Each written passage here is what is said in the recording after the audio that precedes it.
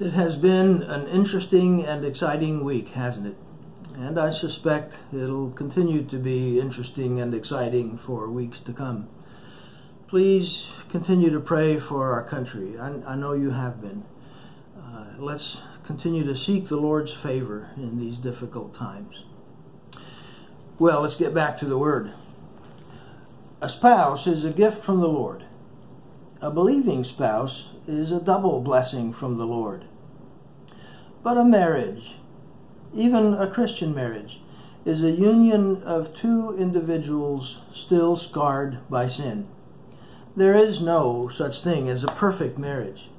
I'm the only one who has been privileged to marry a perfect angel. So when two fallen, albeit redeemed, individuals enter into this sacred union, there are bound to be conflicts and problems. Paul touches on this fact in 1 Corinthians chapter 7, and he mentions how to handle a few of those scenarios. But of course, he can't deal with every possible situation.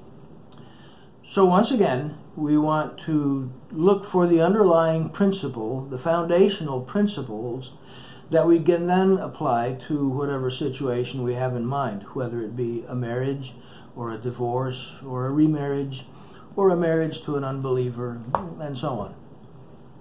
So as we look at the underlying principle, we can probably start with verse 7. Each man has his own gift from God, as we've already mentioned. One in this manner and another in that. And verse 15. God has called us to peace. And verse 32, I want you to be free from concern. Undergirding them all is verse 35. Listen. This I say for your own benefit, not to put a restraint upon you, but to promote what is appropriate and to secure undistracted devotion to the Lord. Whether we be single or happily married or in a troubled marriage or divorced or widowed or whatever, let us seek to live in undistracted devotion to the Lord. That's the key.